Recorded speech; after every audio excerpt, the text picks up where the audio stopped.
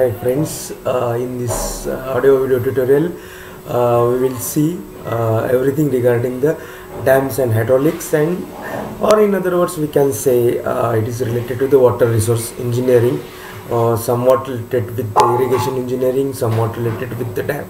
All the whatever video links I have shared earlier separately, through this video I will share all these video links unitedly, so that you will get all the information regarding the somewhat related to the dams and hydraulics, or related with the dams, terminology of dam, the structure of dam, then your some duty delta relationship, and few more things. Average mean precipitation calculation for our area based on the rain gauge station, where we noted down there are different methods of calculation of precipitation, mean precipitation on an average area, that is the Thyssen polygon method, arithmetic average method, isoatal method, and many more things related with the hydrology. So watch the things carefully, so that you will get some information regarding the water resource engineering or hydrology, or we can say hydrology, or we can we can say related with all your related dams or your irrigation engineering. So I am combining in this video, I am combining all the video links related with this subject only. Be careful, watch the videos carefully.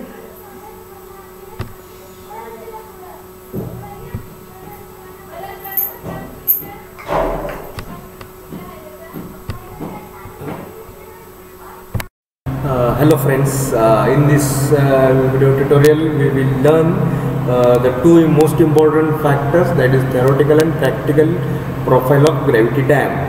So here I have shown two different dams. Here this is the theoretical profile of this figure, shows the theoretical profile of dam, and this figure shows the practical profile of dam. In theoretical profile of dam there is no provision of freeboard, so up to the here water is stored at this is the H height of water stored. Then roadway is not possible as far as your theoretical profile is concerned, and as far as your practical profile is concerned, see this is the change. So provision of freeboard is there. Up to here we can store the water, up to here, so this much is called as the freeboard. This portion is called as the freeboard. This is the roadway width is possible. For reservoir empty condition it will be provide maximum possible stability. For reservoir empty condition, tension is developed at the 2 level, because here we are providing the freeboard as well as we are providing the roadway at the top. That's why this is the main difference. And see, practically it is not possible to construct the dam like this, correct? So this is the theoretical profile of dam. Then as far as the freeboard of 1.5 times of height of dam is provided. So these are the general calculations where we can use this for during the design of dam or design of dam we can use this. Then minimum 0.9 meter should be there, and as far as 1.5 times the height of the dam, then nowadays 3% to 4% of dam height that will be taken as a freeboard. The width of grave dam is provided as per IRC specification equivalent to 14% of the dam height. The usual top width provided varies from 6 meter to 10 meter. So 6 meter to 10 meter, just whatever roadway width, whatever we are providing for highways or any other type of way, this width we can provide for this for the dam. So here all about the practical and theoretical profile of a dam. So that is the difference between practical and theoretical profile of dam. We can say here I have written gravity dam, so I have studied regarding the gravity dam, that's why here I have written the gravity dam. But this is as far as all dams are concerned, any type of dam is concerned. So these are the theoretical profile and practical profile. Thank you for watching the video. If you really interested, or if you like the video, please do share it and subscribe the channel, so that if you share this information, anybody can get benefited by reading such information. Knowledge. This is the knowledgeable information, whatever we think. So thank you.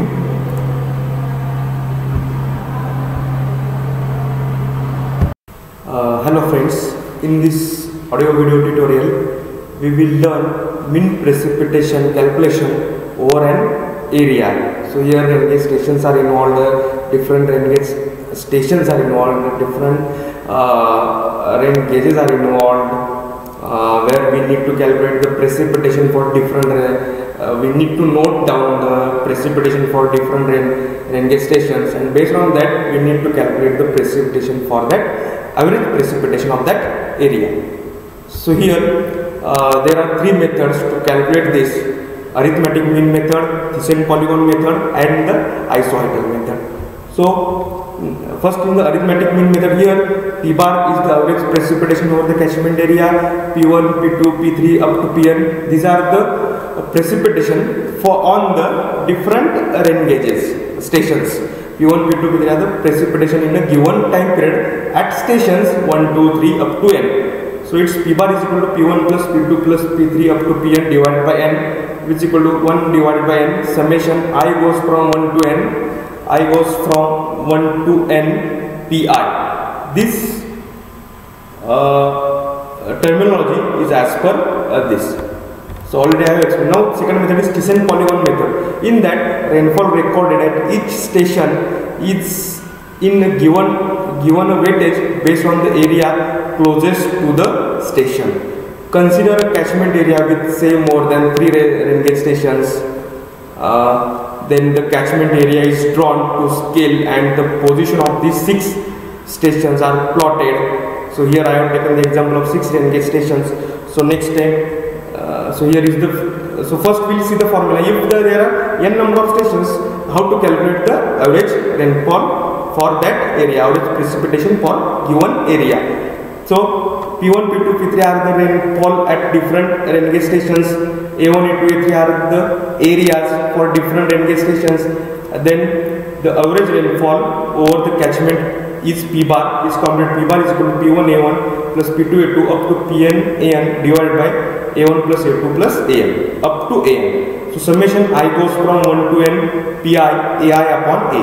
Ai upon A is called as the weightage factor. This is the weightage whatever given to this. So here you will see the figure. But here, so here you will see the figure. This is the catchment area, or we need to calculate the precipitation for this area. So these are the rain gauge station 1, 2, 3, 4, 5, 6. These are the rain gauge stations, and this is the Thyssen polygon. Here all these rain gauge stations are joined with the polygon, and the polygon with marked with the boundaries. And here area is calculated. Their weightage is given. So Ai by A means total area. Ai means area for that rain gauge station only. So this rain gauge station 1 is bounded by this, that is A, B, C, D. A, B, C, D. This is the polygon for this area. The next method is isohydral method. So isohydrals are these are the imaginary lines. They join the rain gauge stations with equal magnitude of rainfall. If the two rain gauge stations have equal magnitude, then the line which joins these two stations is called as the isoid. The catchment area is drawn to a scale and the rain gauge stations are marked on it. The recorded rainfall values for each area average is to be determined are marked at the respective station. Neighboring stations outside the catchment area are also considered. So here, so this is the area catchment boundary. These are the rain gauge stations A, B, C, D, E, and these lines are called as the isoids. These isoids are with equal magnitude. Then the formula is if rainfall value corresponding to the isoids are P1, P2, Pn, and with area A1, A2, N up to An minus 1, then P bar average rainfall over the catchment area is determined by A1 into bracket P1 plus P2 divided by 2 plus A2 into P2 plus P2 divided by 2 up to An minus 1 into Pn minus 1 plus Pn upon 2. So here we are selecting two rain gauge stations, earlier rain gauge station and next rain gauge station for that area, and the area is considered. So here where A1 plus A2 Hello friends, in this video tutorial we will learn a basic concept from irrigation engineering. There are methods of irrigation. There are 4 methods of irrigation. First is surface irrigation, second is sprinkler irrigation, third one drip or trickle irrigation, and fourth one is subsurface irrigation. So surface irrigation consists of a broad class of irrigation method in which water is distributed over the soil surface by gravity flow. The irrigation water is introduced into the level or graded furrows or basins using siphons, gated pipe or turnout structures, and is allowed to advance across the field. Surface irrigation is the best suited to flat land slopes and medium to fine textured soil types, which promote the lateral spread of water down the furrow or across the basin. So here in this figure you will see these furrow are maintained to distribute the water. Here we'll get some wastage of water. So avoid this, we'll use another method. Another method is sprinkler irrigation. This type of sprinklers are fitted in the land where we want to do the irrigation for that land. Sprinkler irrigation is a method of irrigation in which water is sprayed or sprinkled through the air in rain like drops. The spray and sprinkling devices can be permanently set in place, solid set, temporarily set, and then moved after a given amount of water has been applied. Portable set or intermittent mechanical move, or they can be mounted on booms and pipelines that continuously travel across the land. Then third one is the drip irrigation or trickle irrigation. So this is the system shown in figure. So drip irrigation system are method of micro irrigation wherein water is applied through emitters to the soil surface as drop or small stream. Here we can save the water. Here we avoid the wastage of water. So whatever amount of water required for land, only that amount of water will be supplied to the land. So that's why this method is very effective method. The discharge rate of the emitters is low, so this irrigation method can be used on all soil types. The next is the subsurface irrigation. So subsurface irrigation consists of methods whereby irrigation water is applied below the soil surface. The specific type of irrigation method varies depending on the depth of water table.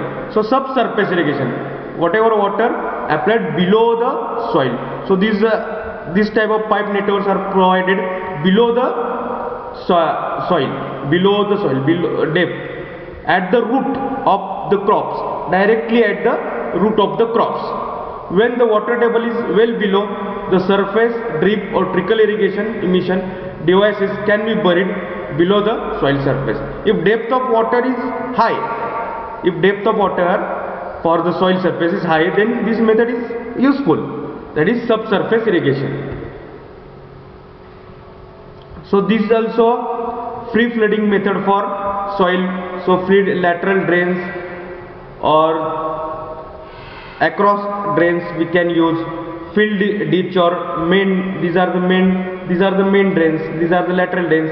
The distance between center to center distance between two lateral drains is for 15 to 45 meter. And this way you can use the free flooding method. So if you like the video, please do share it and subscribe the channel for more such fruitful videos and knowledgeable videos. Thank you.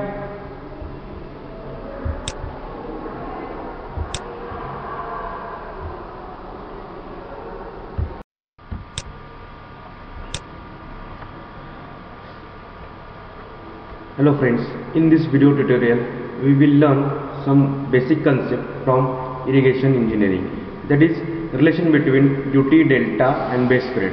First we will define these terms and then we will see what is the relation between these three terms. First, delta is the total depth of water supplied to the crop during base period. It is in meter. Duty of crop is in hectare per cubic. Base period of crop is in days. Now define. definition. Duty is the area of land that can be irrigated with a unit volume of water supplied across the base period, whereas delta is the depth of water required to raise a crop over a unit area. Base period of any crop is defined as the period between first watering to the last watering to the crop. So it is the period between first watering and last watering, and the crop period is the whole time required to grow the crop. Base period is only the watering period in which crop is irrigated. That is the first watering to and last watering. Period between first watering and last watering. Note, base period is different than crop period because crop period is total time taken by any crop up to harvesting, but the base period is only the watering period. So now relation between duty delta and base period. Now by definition of duty, volume of water applied to irrigate capital D hectare of land for 1 second is 1 meter cube. Then the volume of water applied for 1 day is 1 into 60 into 60 into 24. This 24 day hour, then 60 minutes 60 seconds, and this is 1. The 86400 meter cube. Similarly, the volume of water applied for B days is V is equal to 86400 into B meter cube. Land area irrigated A is equal to D into 10,000. So 10,000 D meter square. The D is in hectare, we have converted it in meter square. So now then the depth of water applied on this land is delta is equal to volume upon area. So delta is equal to 86400 into B divided by 10,000 into D. So therefore delta is equal to 8.64 B divided by D. This is the relation. So this is the delta notation for delta. So delta is the depth of water required. So now we will see one small example. Find the delta for crop when its duty is 864 hectare per cubic on the field. The base period of this crop is 120 days. Solution. So first you write given data, capital D duty is equal to 864 hectare per cubic. Here cubic is meter cube per second. Base period is 120 days. Delta we need to find. As we know, delta is equal to 8.64 B divided by D. So delta is equal to 8.64 into 120 divided by 864. Put the values of B and D, we will get the delta. Delta is equal to 1.20 meter. So if you like the video, please do share it and subscribe the channel. Watch videos carefully to get the knowledge.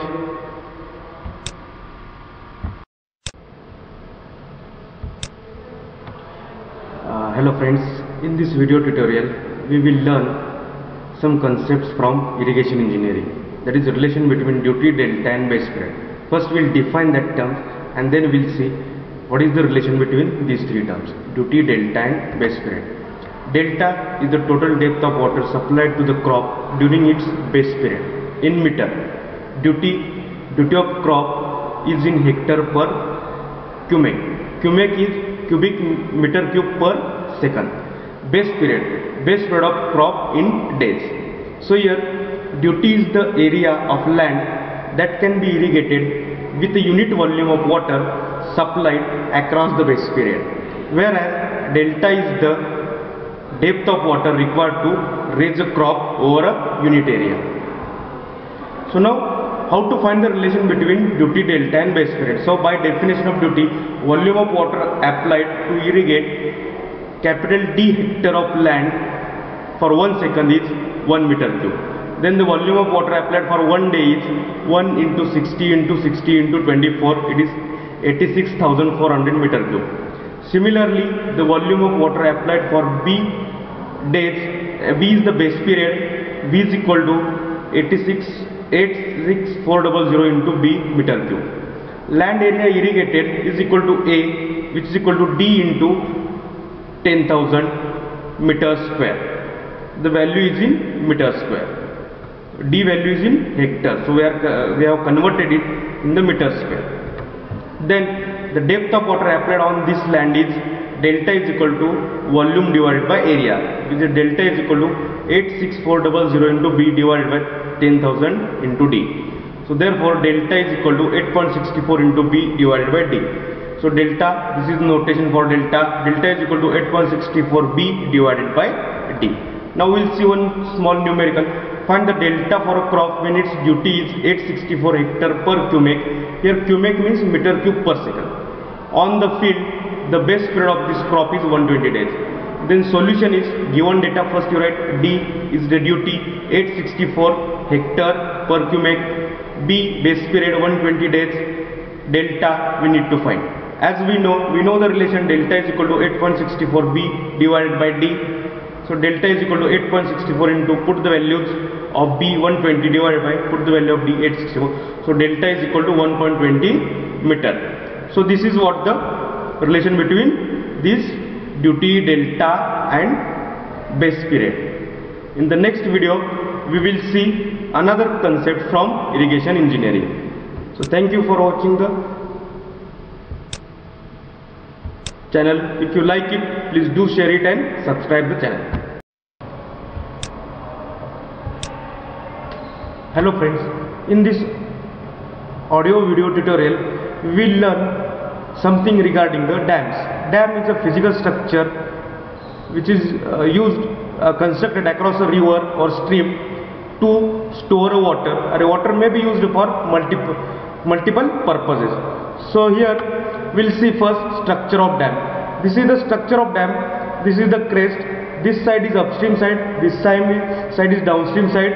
This is the spillway inside the dam. This is sluice way. This is gallery.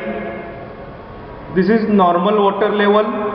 Here maximum water level, and here is the this much. Here up to here we can store the water.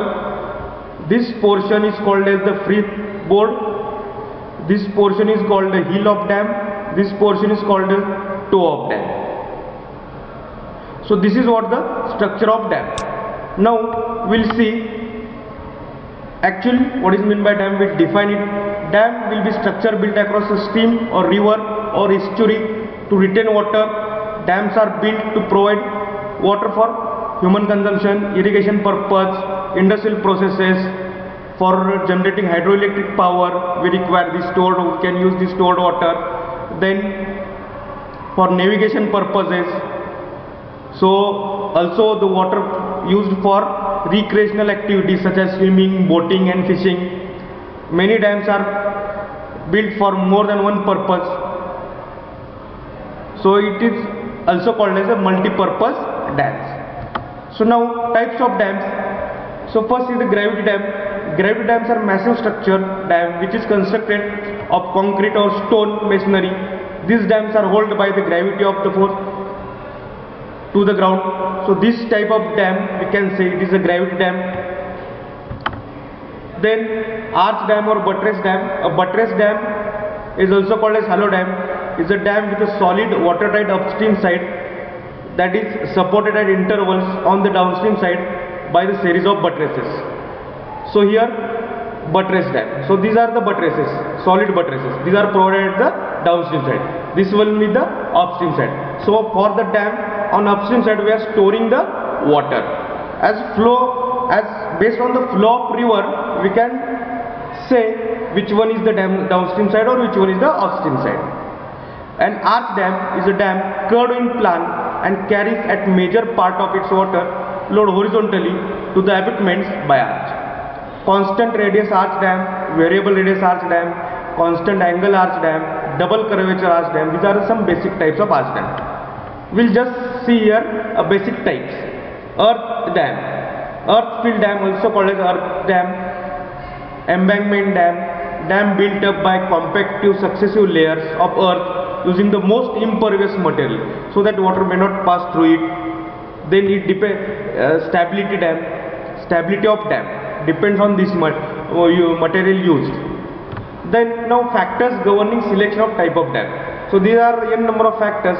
First is topography, geological and foundation conditions, availability of materials, spillway size and location, earthquake zone, height of dam, and other factors such as cost of construction, maintenance, life of dam, aesthetics. So topography dictates the first choice of the dam. A narrow U-shaped valley, narrow stream flowing between high rocky walls would suggest a concrete overflow dam. A low plain country would suggest earth-filled dam with separate spillways. So see, these are the topography. So avoid the based on the topography, our construction should be economical. More water with less construction. Geological and foundation conditions. Geological and foundation conditions should be thoroughly surveyed because the foundations have to carry the weight of dam. Ultimately, it leads to the stability of dam. Solid rock foundation such as granite has strong bearing power. Gravel foundations are suitable for earthen dam. Silt and fine sand foundations suggest construction of earth dam or very low gravity dam. Clay foundation likely to cause enormous settlement of dam. So we will avoid the clay foundation. Then availability of material for construction of dam. We need availability of material so that to have our construction should be economical one. Our project should be economical one. Then spillway size and location. Spillway disposes the surplus river discharges. The capacity of the spillway will depend on the magnitude of the flood to be bypassed. The spillway is therefore much more important on rivers and streams with large flood potential. Earthquake zone. If dam is situated in earthquake zone, its design must be include earthquake forces. The type of structure best suited to resist earthquake shock without danger are earthen dams and concrete gravity dam. Height of dam. Earthen dams are usually not provided for more than 30 meters or so. For greater height, gravity dams are generally preferred. Then forces acting on the dam structure. The forces acting on dam structure are water pressure, uplift pressure or seepage load, earthquake forces, self weight of the dam, silt pressure, wave pressure and ice pressure. We'll see in detail. First, water pressure. It is the pressure of the water that acts perpendicular on the upstream face of the dam. For this there are two cases. Case A, upstream face of the dam is vertical and there is no water on downstream side of the dam. So this will be the figure. So this is a pressure distribution diagram. So here P1 pressure, H is the height of dam, this is the free board of the dam, this is downstream side, this is upstream side. So this width of dam is B, height of dam is H, then pressure P1 is equal to W H square divided by 2. H is the height up to which water is stored, W is the specific weight of water, and this pressure will act triangularly. This pressure pattern is like this, and this pressure acts at a distance of h by 3 from the bottom. Then case B, upstream face with batter and there is no water on downstream side. So this way upstream face is not vertical. Then how to calculate?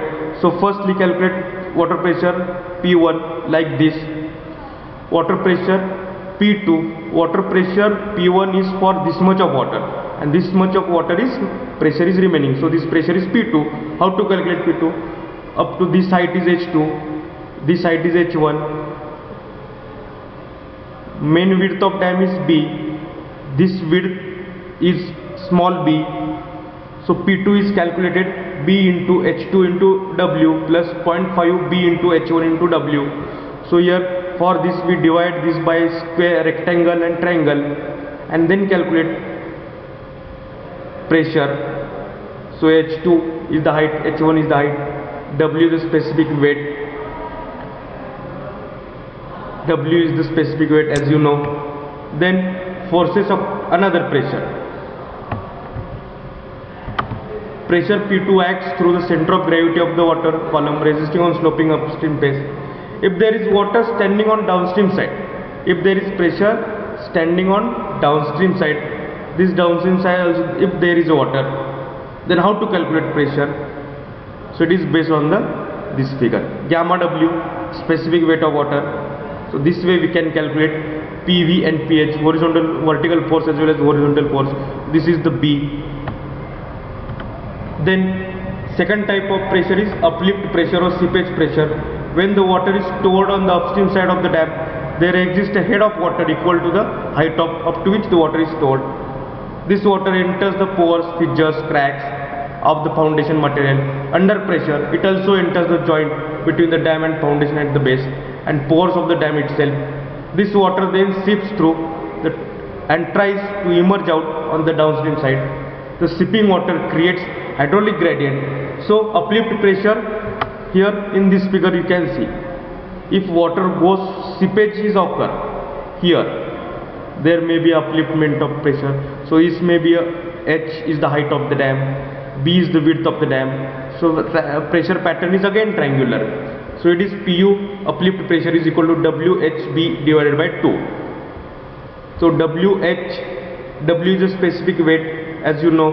PU is the uplift pressure, P is the width of dam, B is the width of dam, and this pressure will act at a distance of B by 3 from this hill. This is the hill of the dam, this is the toe of the dam, as we have seen in structure of dam in earlier figure.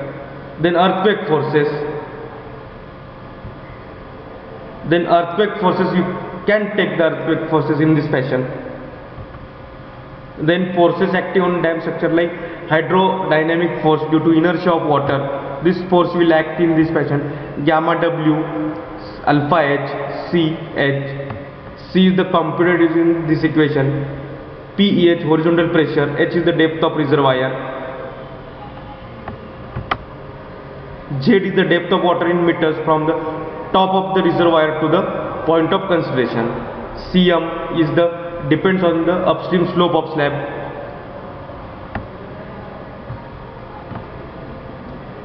Then again another equations. Then self weight of dam. Self weight of dam, how we are calculating? The self weight of dam W is equal to gamma m into volume. First we will calculate the volume of that structure and then we will multiply this by unit weight of that dam material. We will get the self weight of dam. So for stability, self weight of dam is necessary. Then silt pressure is calculated by using this formula. Then wave pressure, so wave pressure is calculated by using these formulas. Then the waves are generated like this. And then ice pressure. Then stability analysis of dam. Stability against forward turning, against forward sliding, sliding and shear, concrete overstresses, foundation overstresses. So overturning. So this will see in another few things we'll see in the next video. So till then, watch this video and get the knowledge regarding